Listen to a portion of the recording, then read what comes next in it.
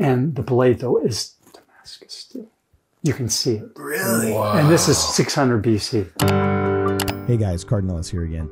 Last week, this guy, Hayden Paul, introduced us to this man, Jim Gee, the researcher who showed us definitive proof of the Book of Mormon, specifically Lehi's journey through the wilderness via the maps of Nahum and Bethabara. He also illuminated our minds as to why their families didn't need to cook their meat while sojourning through the wilderness. Well, since then I've gotten to know Jim Gee and Hayden better, and he's told me that what he showed me doesn't even scratch the surface of what he's got to show the world. So I decided I had to get back on the jet, head from Santa Monica back to Salt Lake City, grab Kwaku and Brad to go with me to tour his personal collection. And let me tell you, some of the things he's come up with will blow your mind. Get ready.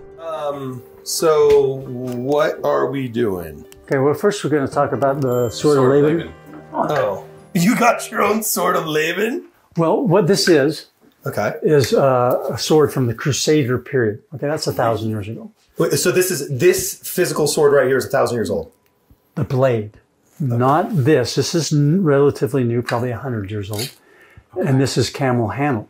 But what I'm going to show you is this blade. Whoa. What's different about it? You notice something? It has these like watermarks on it. If you look on the edge, you can even see them on the edge. Wow. It's the way they was made. It's a high carbon steel. Is it Damascus? And they call it Damascus steel because the Crusaders had it, and that's how they defeated the Europeans, because these swords are so strong, you can break the other ones in half. And remember, when Nephi pulled out the Sword of Laban, he said, oh, I noticed it was what? Of the finest steel. Yeah. He saw something. It wasn't just a blade. He saw these watermarks. Oh. Now, there was a Stanford University professor, his name doesn't come to my mind right now, but I have it written in my documents, that when he went to the Middle East and saw this Damascus steel, he said, oh man, it's so unusual and so neat. He did a study because he was a medic. Yeah. So he did a study on finding the history of it, and he found out that it was first originated in around 600 BC. So it would have been the newest and greatest thing of the time. And of course, Laban would have had it. I needed to defend what? The plates. Yeah. You know? Yeah. If I'm in charge of this and I got 50 guys helping me, they had their steel made out of Damascus as well. That's why, and Nephi was familiar with it because when he pulled it out, he noticed, ooh, this is the new Damascus. They didn't call it Damascus steel, but it had its own name. And you can see them. They're very beautiful watermarks. Now, these were cut out of the remains of the Crusader swords. So this has not been filed, but it can hold an edge. It's stronger. And to this day, we don't know how they did it exactly. Yeah. We have new Damascus steel, but you'll notice it doesn't look like this. Yeah, they'll do an acid wash, right? Yeah, well, also, and they pound it the same way. They have to get a lot of high carbon content in it, which can, if you go too far, makes it brittle. But if you get the right formula, it's very strong. Wow. And so that's what it would have looked like. Now, of course, this has... Beautiful. I was going to say, that's got to be new if it's an umbrella, right? No. This was Crusader period. Umbrella is what? A symbol of protection. They had umbrellas that looked like that in medieval times? Of course they did. They did in Egyptian times.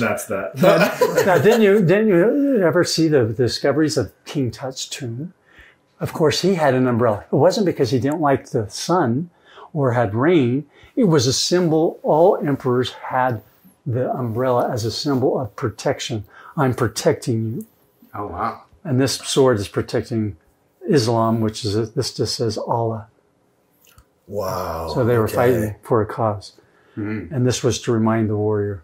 And you'll see them on all of the true Crusader swords. Oh, wow. It was made right into it.